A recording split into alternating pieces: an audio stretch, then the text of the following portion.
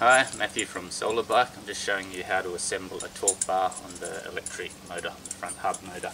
So on one side you have the cable coming out and the torque bar goes on the other side. So you have a couple of nuts on this side.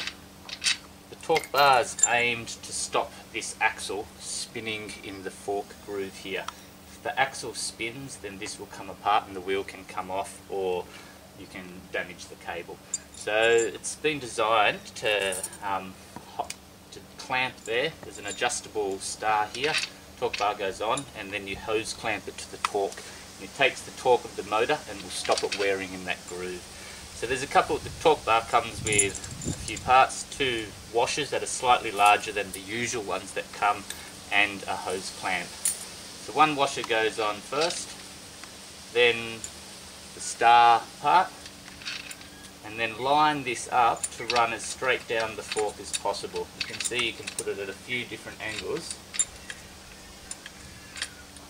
So you can see that's rather straight down the fork. Then put the other washer on, and then put the wheel nut on. Clamp it up, make sure it runs nice and smoothly straight in the middle. Tighten it up, and then all you need to do is, sometimes you need to give it a little bang with a hammer, or sometimes you can tap the thing, bend it first if you need to fit the shape of the fork, and then it's basically a matter of hose clamping the torque bar to the fork with a hose clamp. Do that up nice and tightly with a hose clamp, and that will lock the axle. It will prevent it spinning, and it's a much safer way of installing a front hub motor on the wheel.